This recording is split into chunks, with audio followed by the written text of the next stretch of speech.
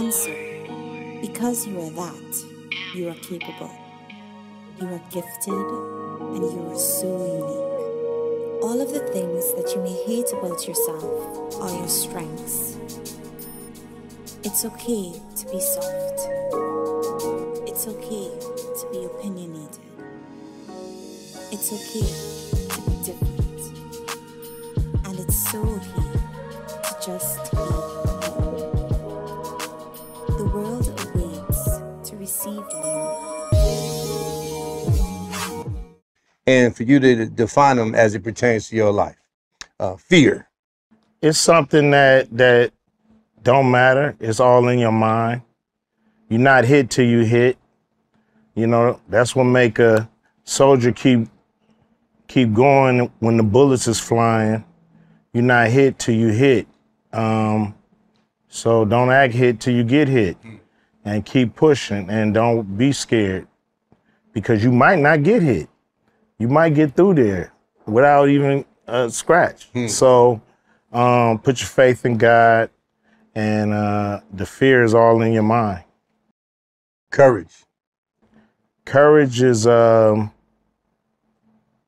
that we all should make sure we can call on. You know, you build up your courage before you have to do it. You know, you don't build up your courage at the moment of truth.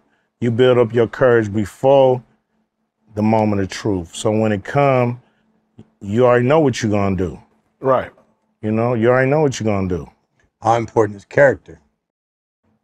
Character is everything. Nothing is great unless the person created has great character. If you don't have great character, I think whatever you create will ultimately not be good for people in the long run. You know, character is what we all.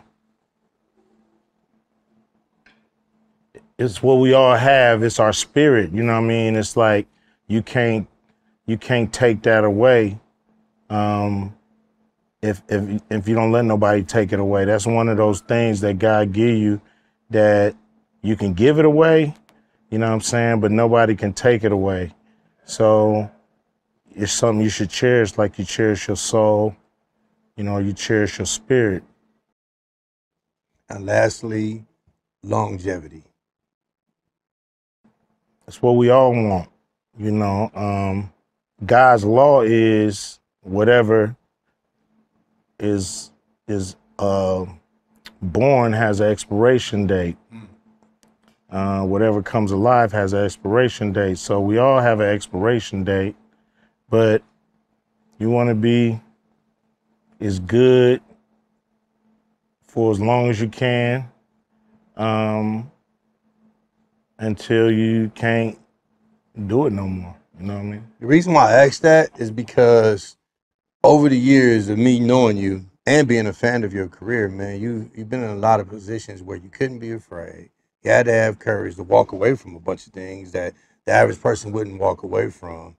You know what I mean? You've always had excellent character.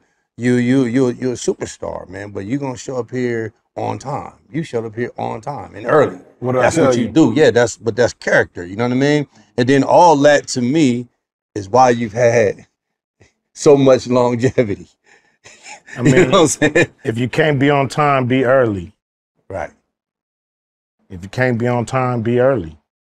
God, but you make the decision at the time. You know, you make the decision. Like, yeah, he's gotten me out of some dumb decisions, and I've been able to sidestep other things. You know, I ain't always had the courage all the time to do the right things or basically make an impact at the moment of truth. You know what I'm saying? Like everybody else, I've had the moments in my life when I said, man, I should have did this or I should have did that. Or, you know, next time I'm not going to let that happen. And I've learned from the moments, and I've just decided that it's better to, you know, to stand up for yourself at the time than go to bed regretting you not doing what you should have did, what you knew you should have did at the time that you should have did it. So I've always been aware and always wanted to make sure people knew where I stand, been assertive. Assertive, that's what you call it, assertive? Assertive, you know, and I made a promise to myself that I would do everything to make sure I didn't end up in the penitentiary. You know, it was like I was just working to make sure they didn't get me. I was talking to you. Probably California State Penitentiary. My friend Greenfield, he had just bought a shotgun. Bought a shotgun from Western Surplus. So we just turned 18. And I heard about, you know, I go home, this is days after he had got it. Go home and my mother tell me what happened, that a classmate that came by and I knew he was smoking. You know, I knew he was, you know, not the same person I went to school with. You know, he had just kind of turned into a fiend. So I knew he lied, tricked her. I wasn't even close to this dude. I just knew him. So I knew where he lived. I went down and we jumped in his car, had the shotgun, went to dude's house, knocked on the door, and he wasn't home. So thank God he wasn't home, because I was mad. I wasn't thinking. I didn't really like the dude at all anyway, so I felt violated because he did that to my mother. Mm-hmm. So I was extra on one, and he wasn't home, so we left, and it just gave me time to cool down. And my mother was like, "It's only $20." You know what I mean? I would have gave him $20. You know, if he didn't come with that story, if he asked. So, you know, it's the moments that I thank God that, you know, obviously he's watching my back. You know, that was, you know, a moment in time. You know, I think my biggest pivot was, I used to play football too. What position? Fullback and linebacker, outside linebacker. Mm-hmm. And I stopped playing that to hang out with Dr. Dre. You know, I quit the team. Well, it wasn't fun no more because I wasn't thinking about I'm playing football to go to college. Right. Mm-hmm. To play in the pros. I was playing football because it was fun. I like to play football. The coaches was just way too serious. You know what I mean? They was just way too serious for me. They was so worried about their job. It wasn't fun. So I was on the fence. And then I got into the music. I met Dr. Dre. We just hit it off, you know, always running creative ideas by each other. And we was both serious about hip hop. And so I chose to quit the team in 11th grade and go hang with him. That's my biggest pivot. You know, I wanted to play sports, you know, football, basketball. I figured that. And I got into this music thing. I became a fan, and then I tried it one day, tried to rap. I got better. I used to seek out people in the neighborhood that was doing hip hop. I met Dr. Dre in, you know, 10th grade. And by the time I got to the 11th grade, I had a decision to make, you know, keep playing football or get into this music thing and hang out and be available. So when Dre, you know, Dre, he would be on his way out when I'm coming home from school. If I came home at the regular time, I could catch him, make it to Compton with him.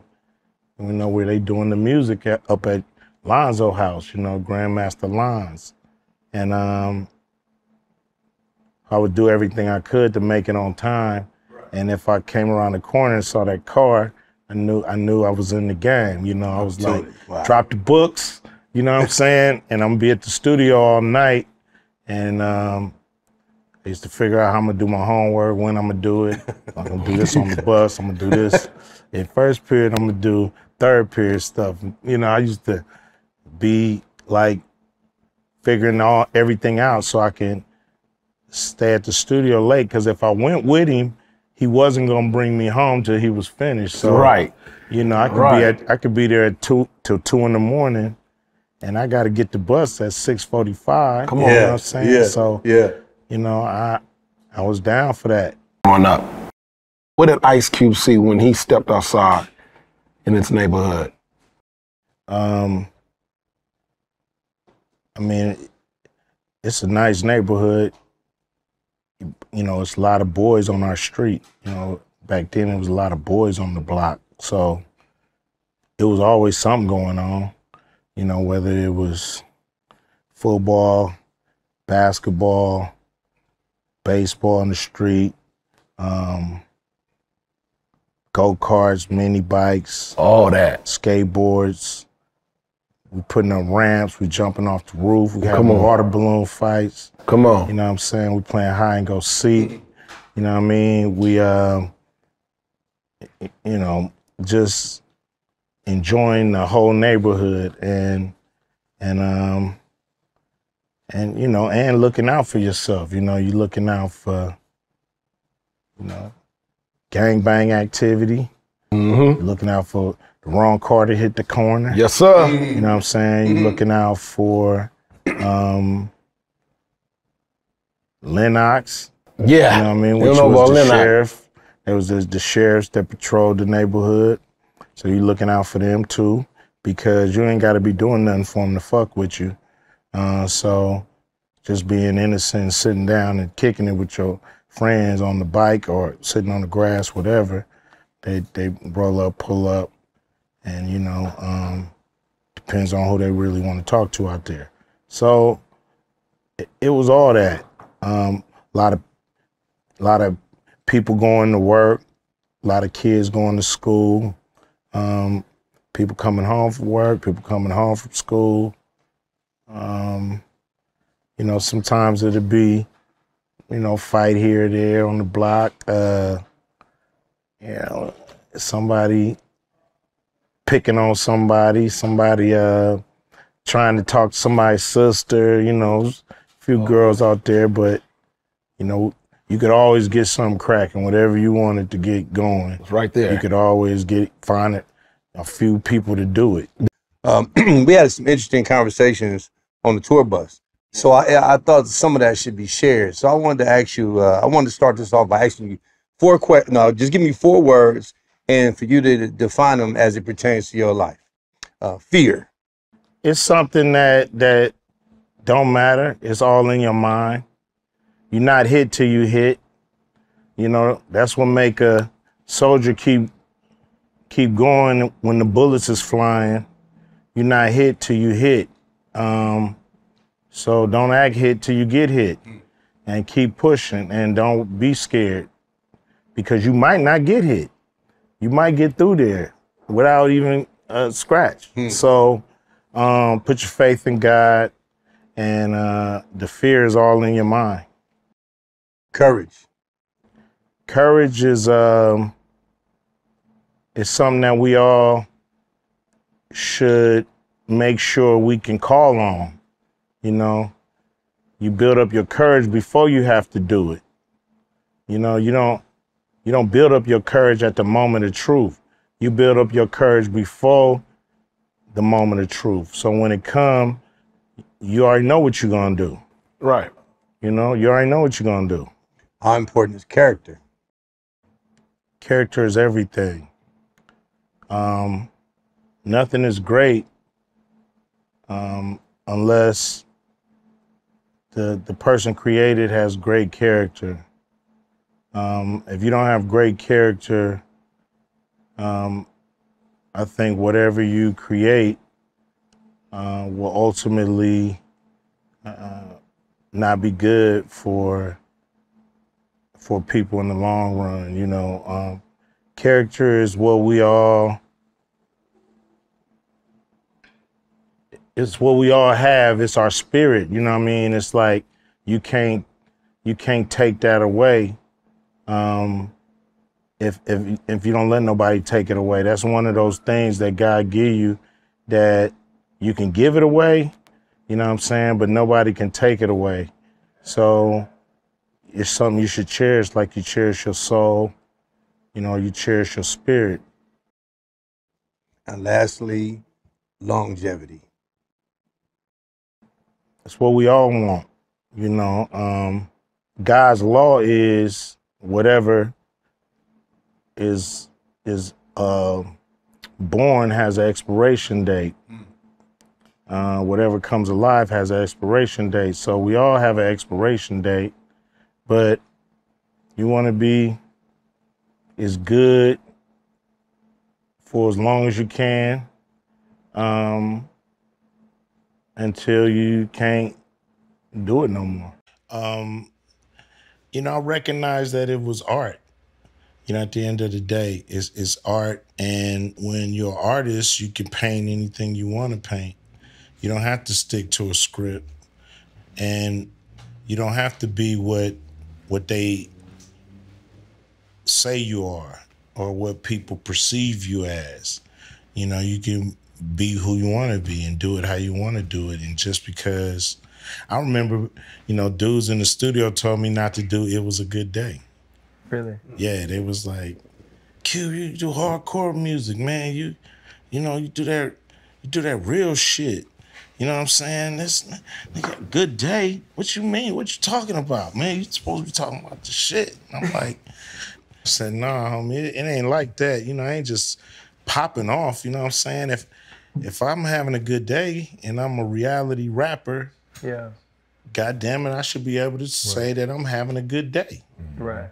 You know what I'm saying? I shouldn't have to be, nah, I only do it this way. I only talk about this. I only can say this because this is how I started, you know. I started hardcore and everything got to be hardcore. And it's like, that's not even reality. You know, the reality is you can't judge a book by its cover. And I've proven that over and over and over again. You just can't judge a book by its cover, so don't try. And that's what it's really all about. It's like, you see me, people see me, they have different perceptions, but you don't really know what's going on with me. You don't know what I know and what I don't know and what I can do and what I can't do. And so, you know, I've just hopefully been an example Really? of that one fact. Yeah. And talking about that, bruh, did success breed success? Like, without rap, would there be movies? Without rap, would it be producing? Without, like, did you need that side to see that I'm talented? Like you're saying, I'm an artist with the rap, and now I can move on. You know, the better you do in one opportunity, the more doors open for you.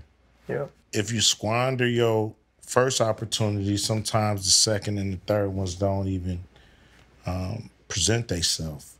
So it's really about recognizing opportunities, taking advantage of them, because that's what they're there for. You know, doors don't stay open. So when they open, you got to go through it, not doubting yourself, because an opportunity may present itself in something you ain't never did before. Being willing to learn, on-the-job training, and know that you just can't learn, but you got to be great at it at the same time as you learn it. So being committed, you know, and yeah, I think, you know, if you're successful in one thing, other opportunities present themselves. I know the gentleman that invented hot Cheetos, and his story is, he was a janitor at the company, and his father told him, wherever the area, they should know that a Jackson did this. Mm-hmm. You know what I mean? Yeah. And the bosses recognized, hey, man, who the one cleaning up the area around here? They want to talk to him. I said, man, you take initiative. You know, I like how you do your job, man. Any ideas you got for the company, let us know. He let them know. Now he a billionaire, and it's all because he did it. He did his one opportunity to work for the company. He did his job like he cared, and he got an opportunity, and he took advantage of it. And I do it for them. And they're a dwindling mob, by the way. Wow. And you know, it people seems are like so partisan. I mean, the world needs that. The world needs straight shooters. Yes. Who are not worried about just being safe, and we don't want to hurt nobody's feelings, or we don't want to offend nobody, or it gets kind of. But also not in a bubble already. What was cool about my career is I wasn't hot from the jump. I sat back and watched Dr. Dre, Grandmaster Lines, Yella, Clientele. I watched the Wrecking Crew. I watched their trials and tribulations and stuff, so I knew somewhat how hard it is to struggle in the game. So I had kind of went through it. I was in a group called Stereo Crew, and we were signed to Epic Records, so we went through that process of, and what was cool about Lonzo, we did it right. You know what I'm saying? He didn't take advantage of us. We was young, we were so young. Our parents had to sign for us, and so we was still like 15, 16. I kind of knew what was up, but who really put me on it was Pat Charbonnet. If y'all look at Friday, it'll say produced by Pat Charbonnet. She was my first manager, and she really, taught me a lot about the game and things to look out for. I wish we could have highlighted her in the movie, but it was just a lot of politics behind, who went in the movie and who didn't. But, at the end of the day, she was just, telling me to look out, be careful. She connected me with a lawyer, a guy by the name of Michael Ashburn. She was helping me navigate behind the scenes. I appreciate that she was there. What you talking about, navigating behind the scenes and contracts? And it makes me think about some of the backlash you got for negotiating, or even talking about negotiating a contract with Black America.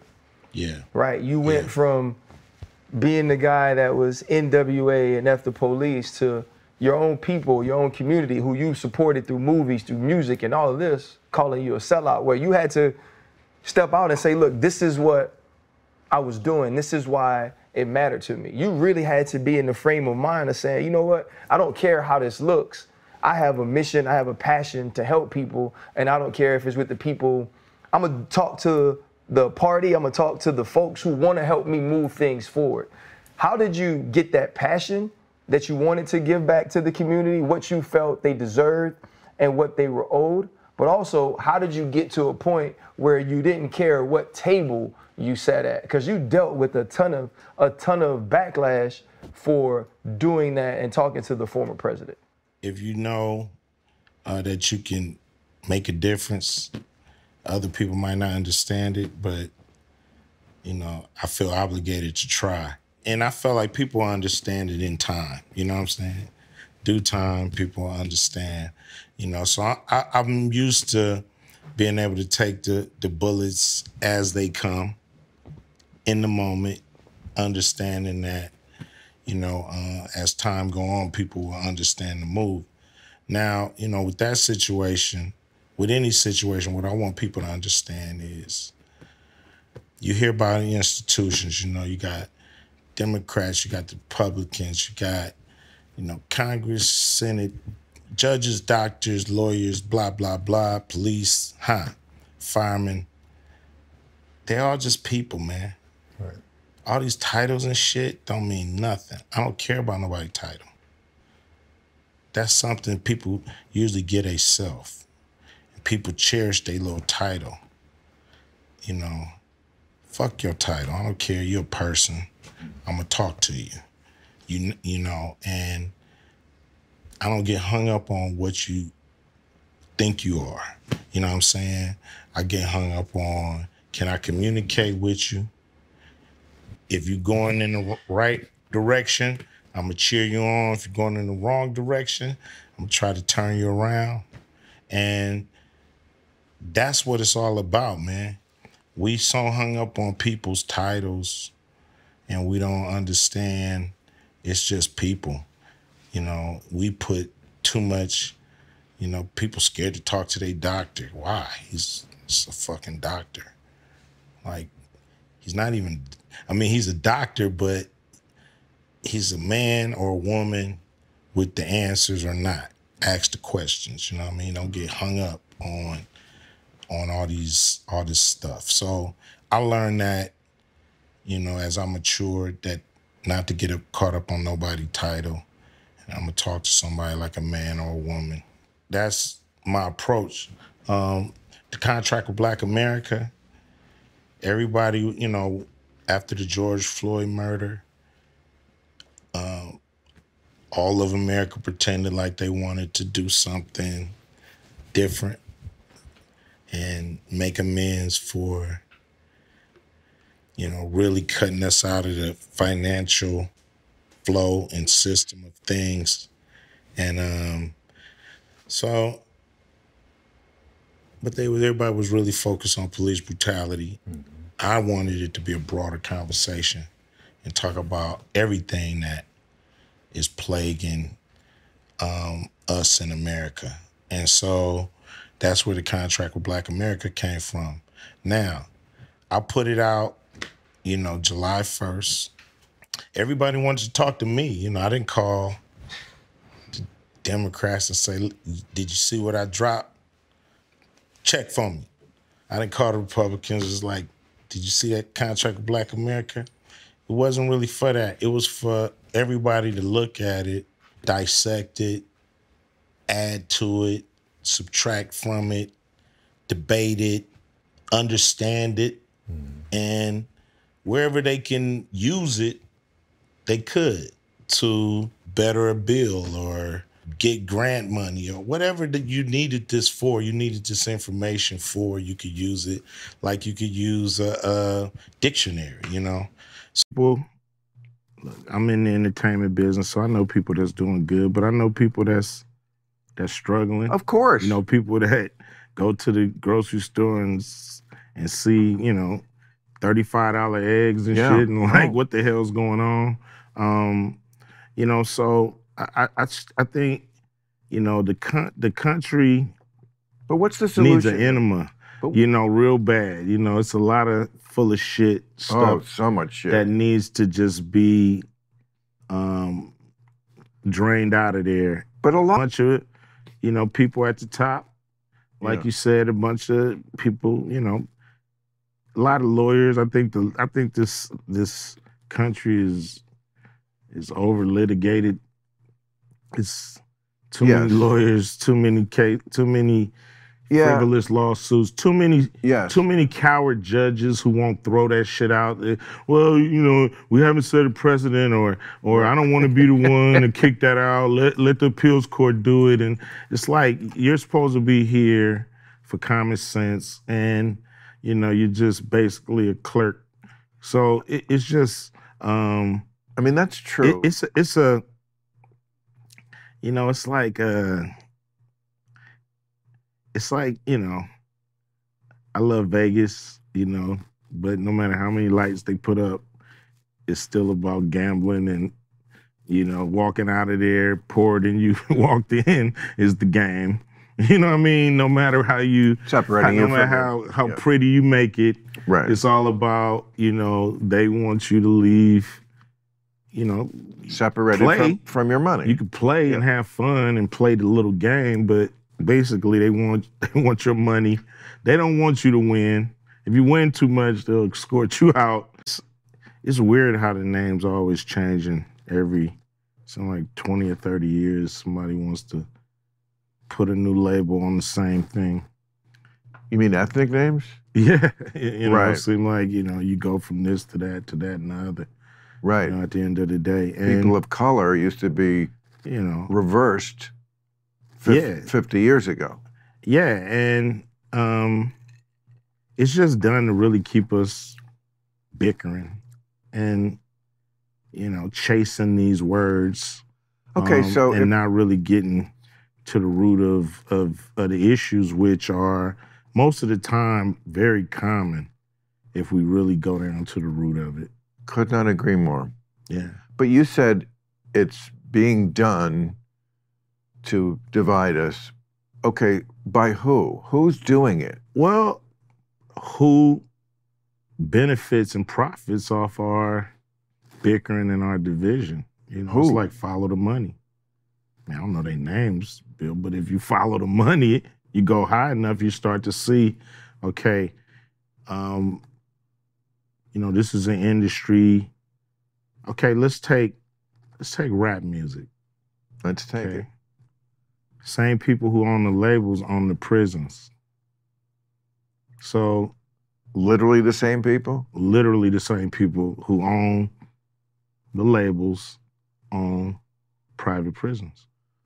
So,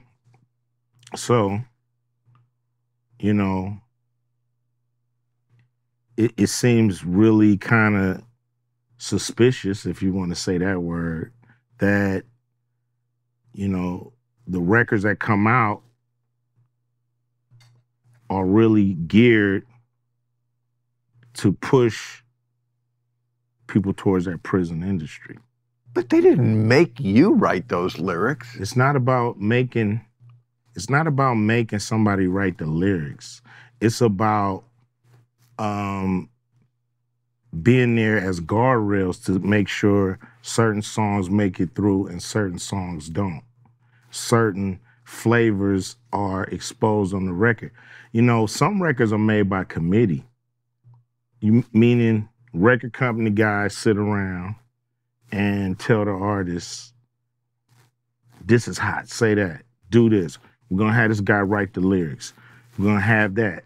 So the narrative is really kind of, structured and really made into what the record company want the record to be, and what a lot of artists are frustrated with this kind of music making. A lot of people, feel like they're being controlled by the label. This is how they do it. Telling you what songs to sing, what hooks to do, what songs, you can do your song, that's fine. That's an album cut. But the single is what we all say is the single. So you have, the record company pushing the narrative,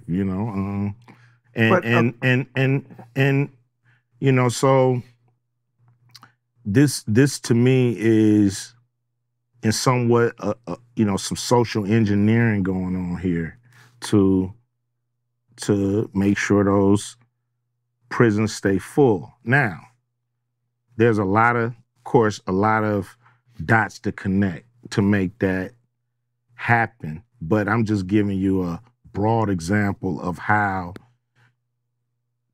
people at the top can manipulate what's going on with the people who are bickering and fighting.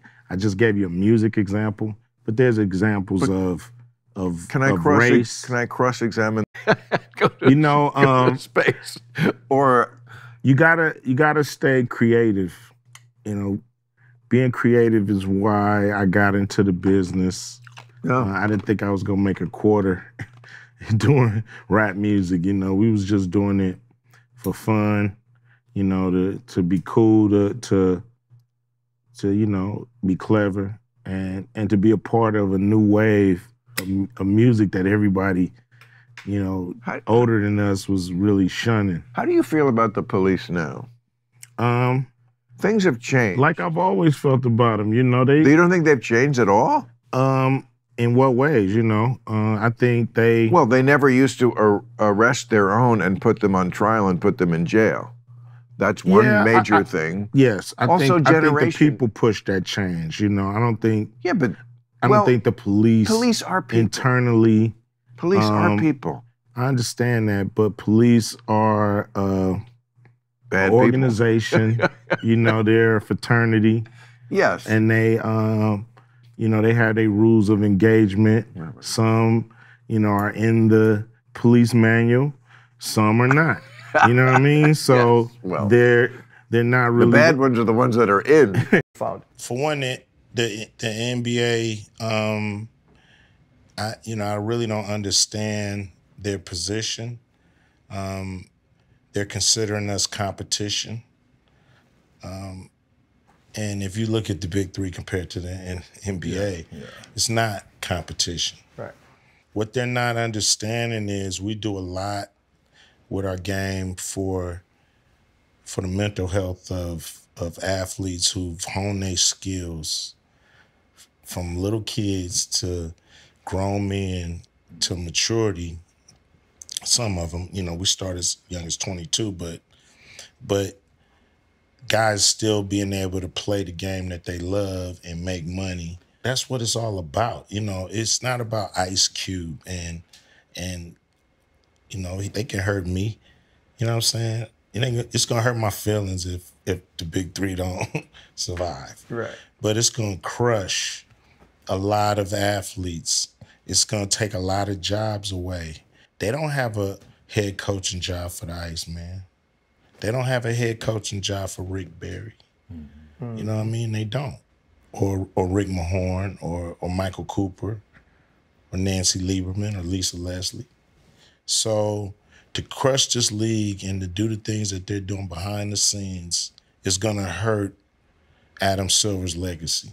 This is gonna be the stain. Mark my words. It's not gonna matter if he put Black Lives Matter on the court if Black lives don't matter in his heart. So this is gonna be what'll do it if he don't turn this around. It'll be a shame because it's so easy for him to say that we're not a competing league and let his owners invest into the big three and make sure, you know, there's a place. You know, every team could have NBA team could have a 3-on-3 team. You know, it's like, well, what are we doing here? It's a great idea. We took it to him first, so it's not like we just showed up on the block. We took it to him first. We came bearing gifts, offered him 10% of the league for free. He had to pay a quarter. And he said, thank you, but no thank you. And we proceeded to do our thing, but, you know, encouraging networks not to run the big three, it's not cool. You know, you virtually hear nothing about the big three on mainstream sports media. Why? You know, it's like, what's cooler than the big three right now that's going on in the summer? It's not the Summer League NBA. Right. You don't even know half them kids. Right. Some of them dudes ain't even gonna make the team. Right. It's, you know, unless you love golf or mid-season baseball. You know, what else is cooler? What else benefits their former players more than the big three? So something's got to give. So the idea and the concept from paper pen to fruition, like, what were you doing? Like, how in the fuck you say I'm finna start a big three? You gotta be smoking, watching people who. You gotta be I wasn't smoking nothing. Like some of that smoking chicken a little coop, bit, man. but- That chicken coop. Yeah, nah, I wasn't in the chicken coop. It's a, you know, it's been there. It's been the 3-on-3 been the little cousin of 5-on-5 from day one. It's something we all usually play. We How long probably you done been played. sitting on it? We started in 2017. Right. We spent 2016 discussing rules and business model. And Fireball. 2015 we were, man, you know, could we? I don't know. You know, Kobe scored 60 points in his last game. I'm not there. I'm shooting a movie. I think it might have been either Fist Fight or Barbershop. Might have been Fist Fight. So I'm not there. I'm pissed.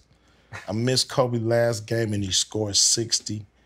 My son, O'Shea Jr., my wife, kids going crazy. You should have been there. You missed it. Ah. So I'm like, man, I cannot see this dude play no more. Right. this ain't right. I'll pay money. There's nowhere I could pay to see this guy play. And then that's when I called my guy Jeff, and said, we gotta do this shit, man. And it was like, let's figure it out. And then that's when 2016 we started to churn. 2017 we had Iceman down to do it. We had Kenyon Martin, Jermaine O'Neal down to do it, Chauncey Billups, Dr. Jada agreed. And once we got Allen Iverson, we was like, man, we gonna announce, because people gonna wanna see this. Right. Was it? Tell me about your basketball league, Ice Cube. I hear it's exciting and the new thing in basketball. Without a doubt, you know, it's the big three, professional 3-on-3. Yep. You know, it's kind of like 3-on-3 has been the step cousin of 5-on-5 forever. It's what, when I heard about your league, I said, this is how I play. This is what I do. Yes. Half court, 3-on-3, all the rules. So we just did that and just made, you know, kind of elevated to the professional level, added some wrinkles that the NBA can't do, you know, like a 4-point. We got 4-point circles out there. So if you shoot 30 feet from the basket, man, you deserve an extra point. And answer. Because you are that, you are capable. You are gifted, and you are so unique. All of the things that you may hate about yourself are your strengths. It's okay to be soft.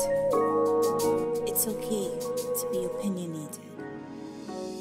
It's okay to be different. And it's so okay to just be you. The world awaits to receive you.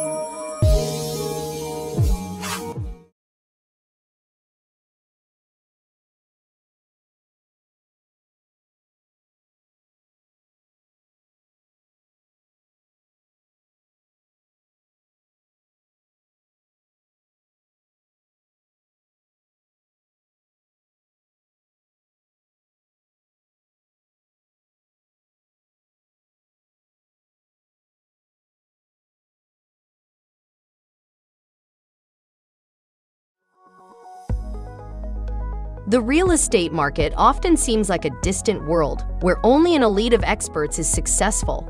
In a time of so much uncertainty in the air and bad news, realist investing can seem intimidating. But today, I want to tell you that if you make the right decision today, you can enter the real estate market from the back door. Bad credit record? No credit at all. Do you dread the idea of having a home loan? Do you dream of owning investment properties? You are in the right place and right time, because we have created a program which is a tax lien and deed investment online course of only 14 hours. This course is specially designed for people like you who have big dreams. You will learn at your own pace and everything from your home computer. This is your chance. Join our membership for $19.99 a year. What are you waiting for? Visit our website primetimehomebuyerBuyback.org and sign up today for course access.